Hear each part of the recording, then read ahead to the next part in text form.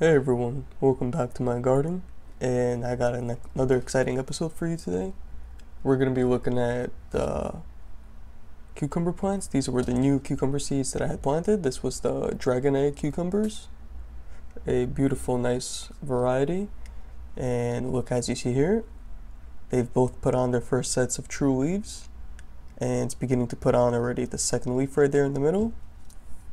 And let's look at the second one here. They were both planted at the same time and sprouted, germinated at the same time.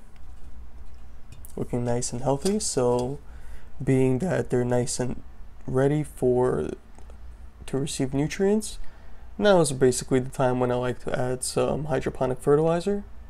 And I use basically a mixture of Masterblend, calcium nitrate, and Epsom salts.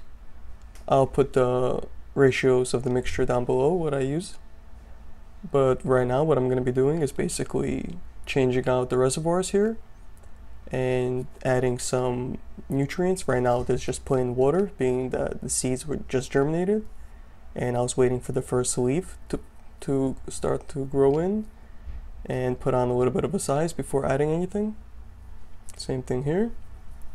And if you look, you can see that the root system is extremely well developed and it's looking nice and healthy. This thing was planted from a seed, I believe, on the 29th of May, and it actually germinated in only 2 days. On June 1st, it germinated.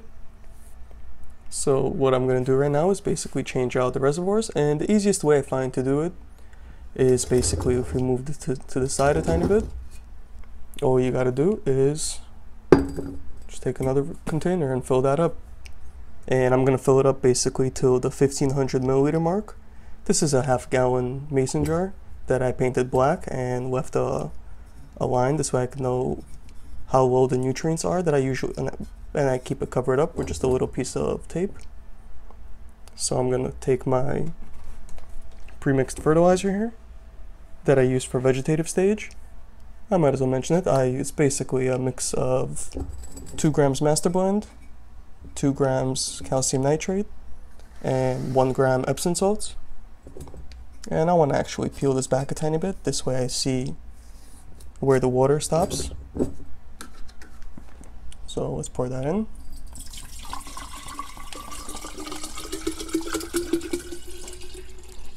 And you can see it going up there. And there we have it. 1500. Now we know that that's there. We could just cover that back up. And now let's take our cucumber plant here. Look at this beautiful, wow, unbelievable how long this thing is. Let me actually move back a tiny bit. Look at this thing. Wow, I'm very impressed. And yeah, let's put that in there.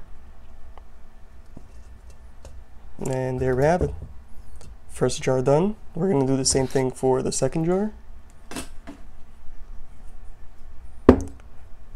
And basically, normally I like to add,